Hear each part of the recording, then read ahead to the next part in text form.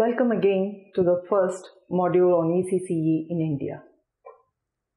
Having understood the philosophy of early education, right from conventional to contemporary period, it becomes important to know how is the existing philosophy of ECCE that had been derived from the contributions of eminent educationists. 7 eminent educationists are said to be the contributors of philosophy of preschool education. Let us have a glimpse of the viewpoint of the 7 educationists and how it got recognized as a universal philosophy of ECCE. The first person is Friedrich Froebel. Froebel opened a new chapter in the history of preschool education with a concept that's called as kindergarten. In other words, it's a German term meaning garden of children. He came up with the motto, "Come, let us live for our children." As per Froebel, play was the essence of all activities of a child in a school. He firmly believed that as the growth of entire tree depends on the seed, the whole growth of the child depends on the personality that is hidden in him. This personality had to be nurtured by creating a congenial atmosphere by the teacher, just as a gardener nurtures the seed. The second person is Maria Montessori. The basic idea behind Montessori's system of education was to provide real life experiences for the child to stimulate their senses with a strong emphasis on the importance of freedom in the learning situation with limited guidance. Her system of education stressed upon 2 major things. One is self-control and the second one is self-directed activity. The activities designed were in such a way that the social values such as cooperation and sharing were inculcated in children at their early years itself. The third eminent educationist is John Dewey. Dewey is the founder of the concept laboratory school. Most of you doing the human development major would have known what is a laboratory school. But the concept got derived from Dewey. He opened up a school and experimented with the methods of learning and discovered more natural ways of teaching as well as learning. The school also adopted the problem-solving method of learning, wherein the child would be given challenges of certain life situations and facilitated to solve it. Hence, Dewey's philosophy also supported self-study through discovery, similar to Montessori philosophy. Now, as our chapter deals with early childhood care and education in India, we have to really look into some of the eminent educationist views from India. The one person is Mahatma Gandhi. Gandhiji's philosophy of education stated that true education is something that brings out the best in a child in terms of body, heart, mind and spirit. He also added that a sound education should have the capacity to tap the physical, intellectual and emotional faculties of a child. It was with this idea that the Government of India reframed the concept of basic education as an education for life and an education through life. Then it's Rabindranath Tagore. The 2 primary views of Tagore are the realization of harmony between life and environment and freedom or liberation. He strongly believed that these 2 aspects allow a man to relate himself with the universe and joyful learning. Later, with his view, he designed a model school called Shanti Niketan. In other words, its abode of peace. The ancient Gurukul system of education was adopted for this model school.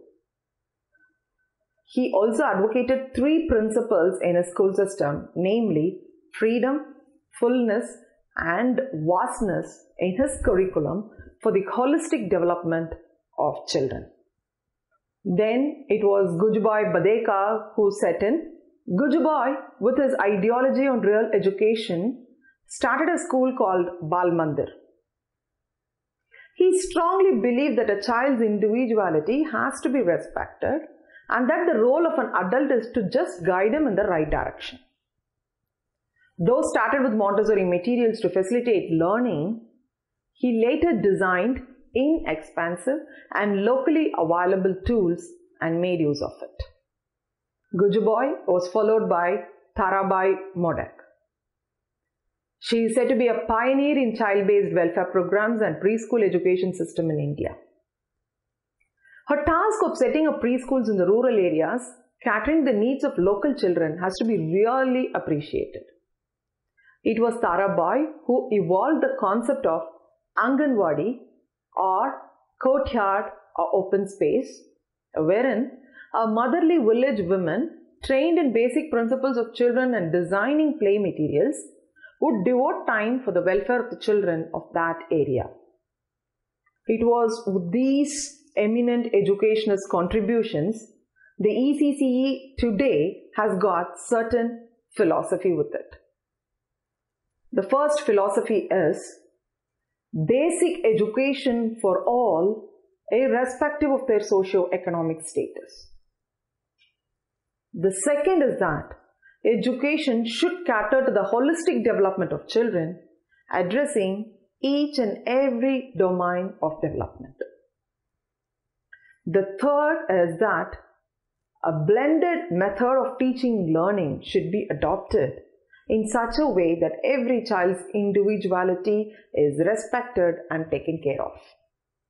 The last philosophy is that certain elements, namely freedom and joy in learning, social and human values inculcation, fostering self-control and self-discipline, should be the core of any sort of education. In the previous video, the demographic and the developmental perspectives of why should we focus on early years was explained to you. Now, after knowing the basic philosophy that should encompass early childhood care and education, let us understand its concept. You all very well know that learning begins at birth and the home becomes the first place of learning. Early childhood care and education is a term that refers to the bucket of integrated stimulating activities or experiences designed for children of 0 to 6 years to foster their holistic development, care and learning. ECCE is also conceptualized by the National Policy on Education into two components. The first component is early stimulation for the children of 0 to 3 years. The second component is that providing an organized center-based preschool education for children of 3 to 6 years. The second component of ECCE, what we call it as preschool education, as of today, exists in the form of nursery schools, kindergartens or preparatory schools without the health and nutrition component and is being taken care by the private sector for almost 90% of the existing programs. The first component along with preschool education is a feature of ICDS, that is Integrated Child Development Services in India. ICDS is a governmental initiative. ICDS has already told to you it adopts a life cycle approach by targeting the adolescent girls, mothers as well as the child's all-round development. So, the terms care and education in early childhood care and education are inseparable as both are essential and reinforce each other to create a strong foundation for a child's subsequent or continuous learning and holistic well-being. The component care includes health, nutrition and hygiene in a secure, nurturing environment. The component education would provide stimulation, socialization, guidance, participation, learning and developmental activities. UNESCO refers to the widely used term ECCE as a range of processes and mechanisms that sustain and support development during the early years of life. It encompasses education, physical, social and emotional care, intellectual stimulation, health care, and nutrition. It also includes the support a family and community need to provide children's healthy development.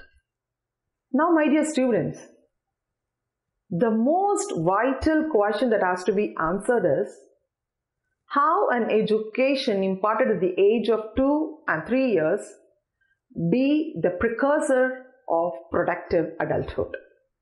In a blog written by Scott Ozaras for World Bank, it was stated that research had shown that learning gap between advantaged and disadvantaged children that shows up as early as 9 months of age.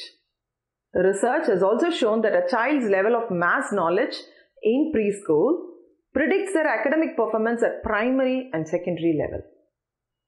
An overview of 56 studies across 23 countries had found that ECCE program can have a profound impact on health, education, cognitive ability, and emotional development. A study by Nobel laureate James Heckman found that participants in an early childhood program in Jamaica had 25% higher wages 20 years later. With all these inputs, UNICEF has also pointed out that investing in early childhood development is the best investment, and the reasons that are being cited are that the first, it's proven that children who receive proper care, nutrition and stimulation in the first 5 years do much better in school and life. And it also could see children earn 25% more as adults.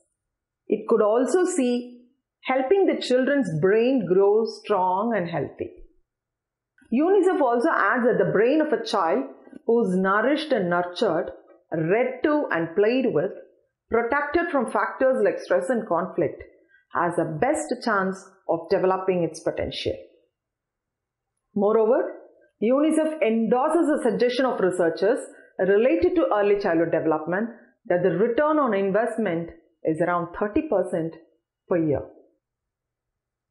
Hope this section of the module would have made you comprehend the concept of ECCE and its importance with the philosophy derived from the significant educationist view. The next chunk of video would elaborate on the legal framework, policy issues, and challenges of ECCE. Thank you.